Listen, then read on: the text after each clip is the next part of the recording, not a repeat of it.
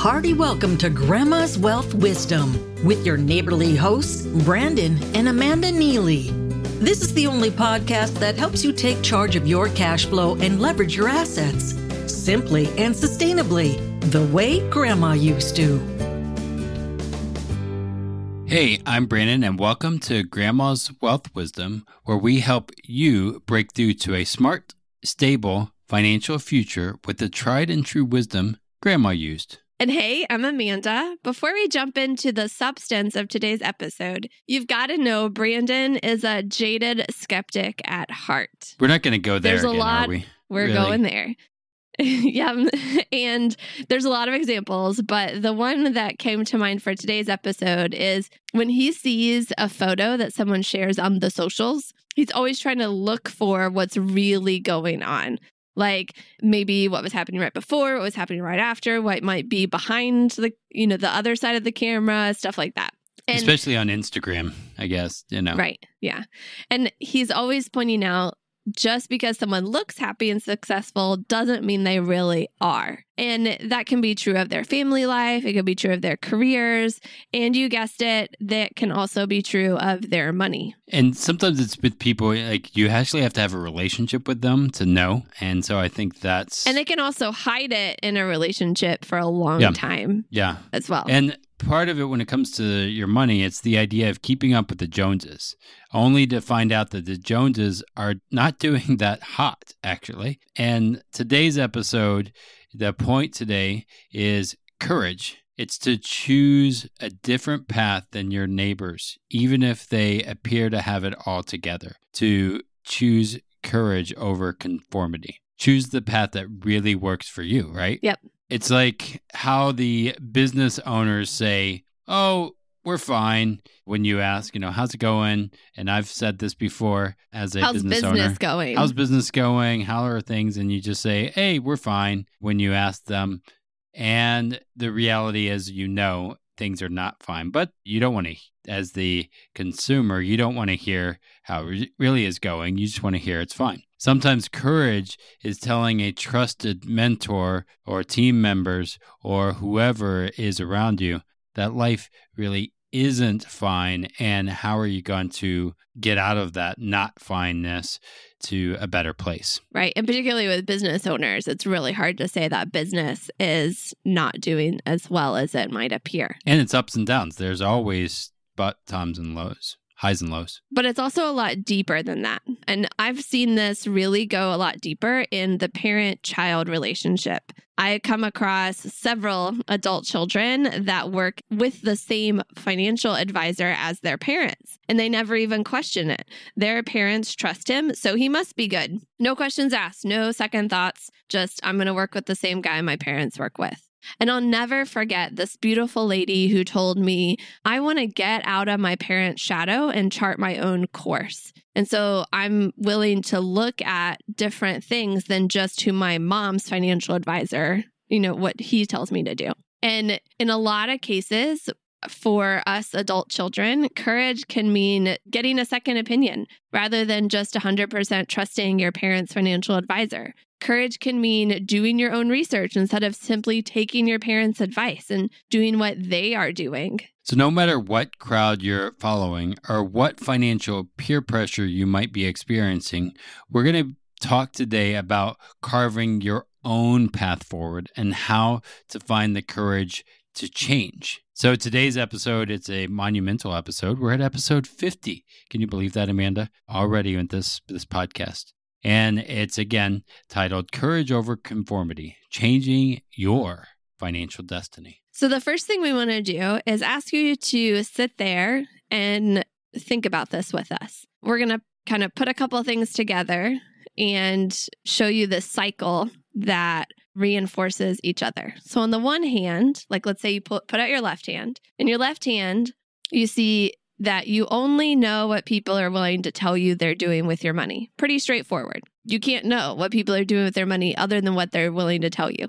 You don't get to go look at their bank account or sneak into their 401k account and see what they're doing. And then on the other hand, maybe your right hand, people usually only tell you what they're proud of, and they're proud of doing what they heard other people do. So then they tell you what they're proud of, which is what they think they should be proud of. And you only know what they're proud of. And so you might then tell them what the same thing. And it's this cycle where people are talking about the same thing that they're proud of, that they think they should be proud of because it's what everybody else is proud of. And people don't like to bring up, as we shared before, when things are not fine, they don't like to bring that up, or they block it out. So things like, in 2008, that was a thing that people blocked out. When things are hard, when a catastrophe happens financially or in general, we forget those things and we don't remember. And that's probably a good thing, actually. If we remembered all the bad things and not any of the good things, that would not be a nice life to have. So yeah, it's a protection mechanism for our brains. Now, I want to use a non-financial example from my cubicle days. Here's something to think about. You know that coworker who always acts like he has everything together? You have him pictured in your mind, or her. They're always bragging about landing that deal or meeting that goal or whatever it is. And then you find out their life outside of work is in shambles. I mean, there's heavy drinking, broken relationship, just a whole lot of negative things.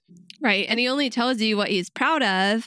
And those things that he's proud of are the benchmarks that are important in your office culture. And that's all that you really know about him for months and months and months, maybe even years of working together. And unfortunately, that's what a lot of Americans' financial life looks like. They've got the nice house, the fancy car, the expensive clothes, but they struggle to pay their credit card bills. And we don't know it. We just see, hey, you just got that new Louis Vuitton bag. Nice. Right. And you might be shaking your head right now because you know this is true. You've seen it yourself. You know someone who lives this way. But what about something a little less obvious where it might be harder to choose courage over conformity?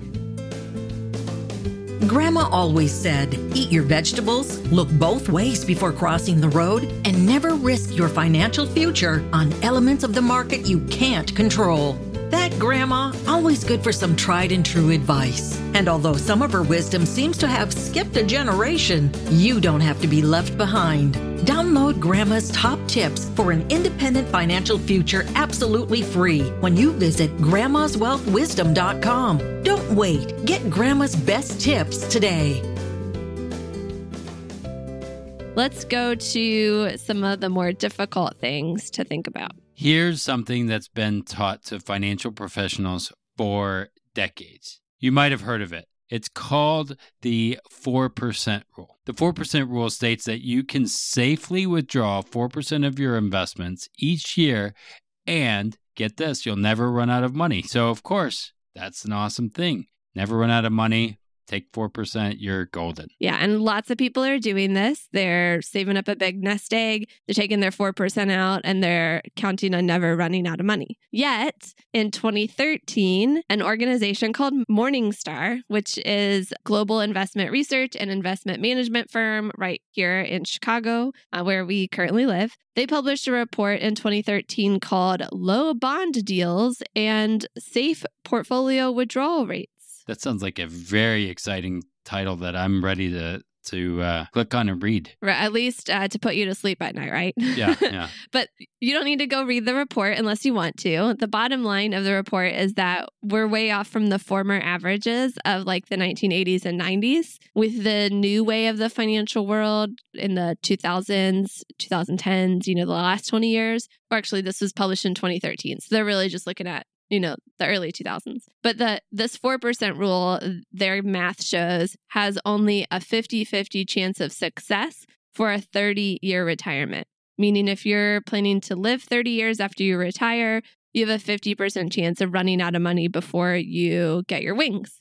And in order to have a 90% chance of not running out of money in that 30-year retirement, they give an option to reduce the withdrawal rate to 2.8%.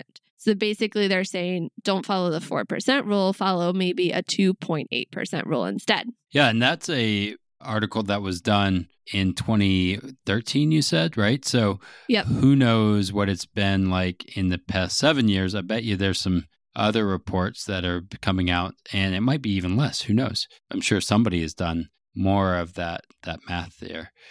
So what do those numbers actually mean? Is that if you're following what everyone else does, you again have a 50-50 chance of running out of money.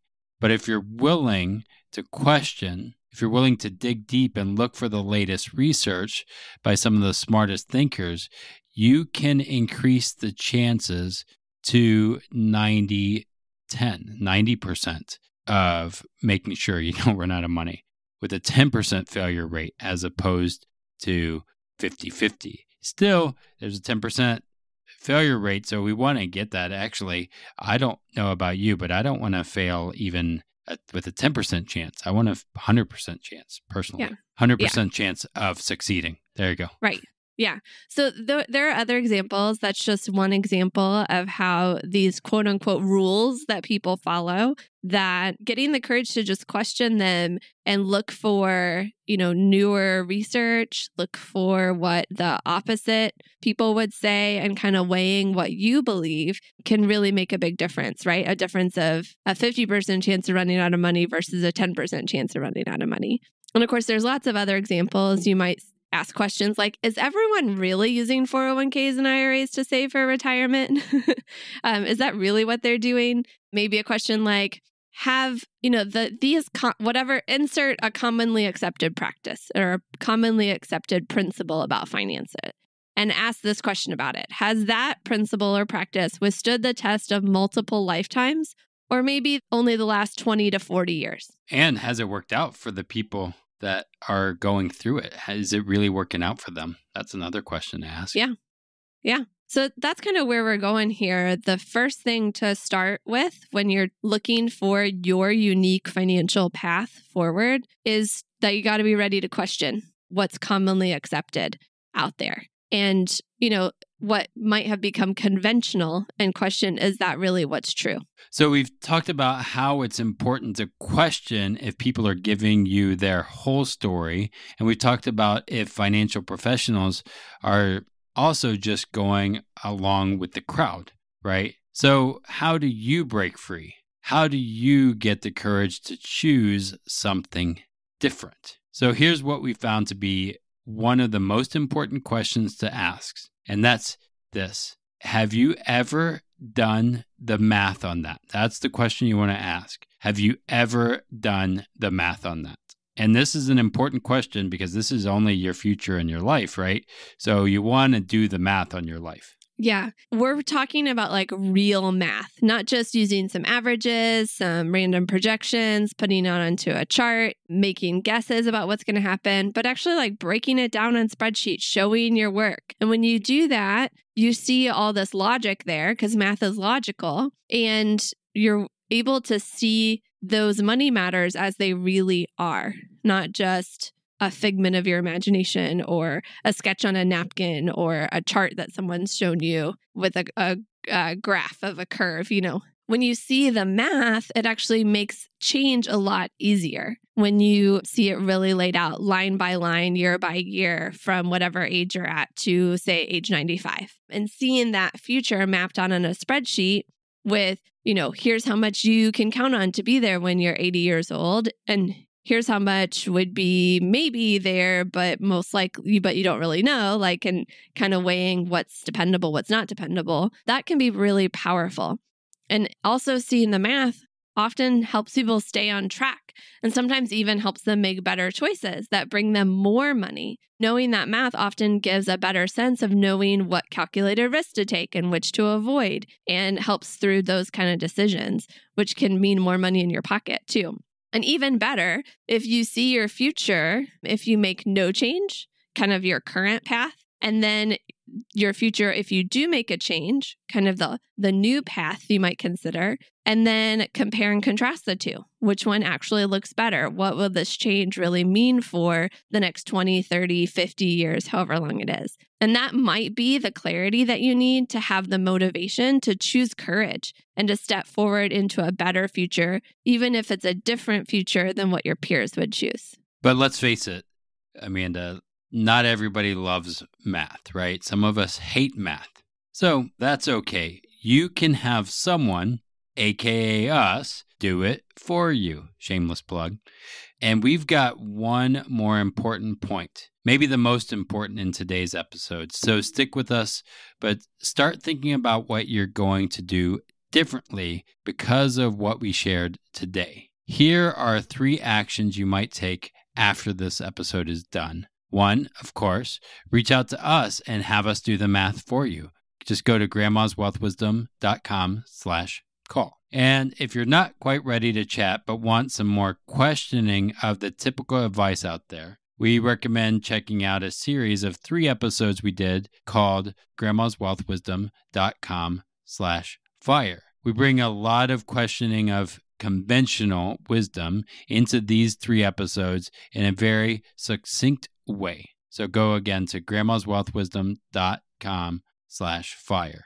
And while you're there, download the wealth journal that accompanies this episode at grandmaswealthwisdom.com/50. And we've got 4 questions to help you choose courage and begin the journey towards a brighter financial future. That's a lot of resources right there. Yeah, we'll put all the links in the show notes. But again, it's grandmaswealthwisdom.com/call/fire or /50, the numbers 50, to get those 3 things. But let's say for that last most important point, let's say you're with us. You agree people don't tell you their full financial details. You agree that we need to question quote unquote conventional financial advice that was created in, say, the 1980s. You agree that seeing the math might give you the courage to make change happen. What's probably the biggest obstacle you're likely to face if you decide to make a change?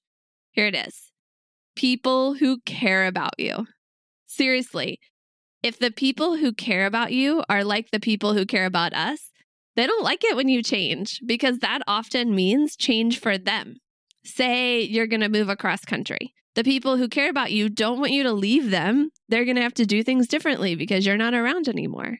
Or if you're going to stick with a savings plan, the people who care about you don't want to miss out on all the fun you had together spending too much money, right?